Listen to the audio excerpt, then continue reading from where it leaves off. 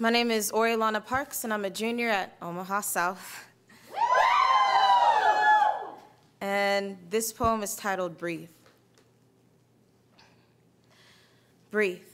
That's what they tell me when this happens, when your lungs collapse and adrenaline overloads your entire being until you forget what it means to breathe.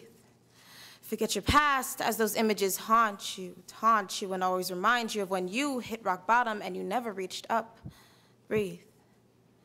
Forget everything as reality starts to wrap around you, and forget it as my hands grasp my chest, as I remember the gunshots and the red wine that was too thick as it hit the floor, the cold metal in my hands, for I was steady. 1, talk as a distraction. 2, remove the safety. 3, trigger the click, click.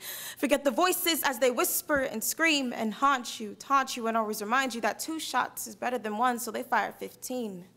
Forget the images. Forget everything as reality wraps around you, cutting off your air supply. 3 black spots, 2 now the red, 1 fight back, click, click. I've forgotten how to breathe, what it feels like, the air pushing your lungs open, welcoming oxygen, sitting at my desk, tapping my pen as my lungs scream because I need to breathe, I have to breathe, but I'm starting to feel like I don't want to breathe. Because I was watching the other Glock, hear the gun cock, feel the gunshots, click, click. I was a bomb and the world was my clock, ticking away at my sanity. Will I ever find clarity? My mind's on the brink of reality.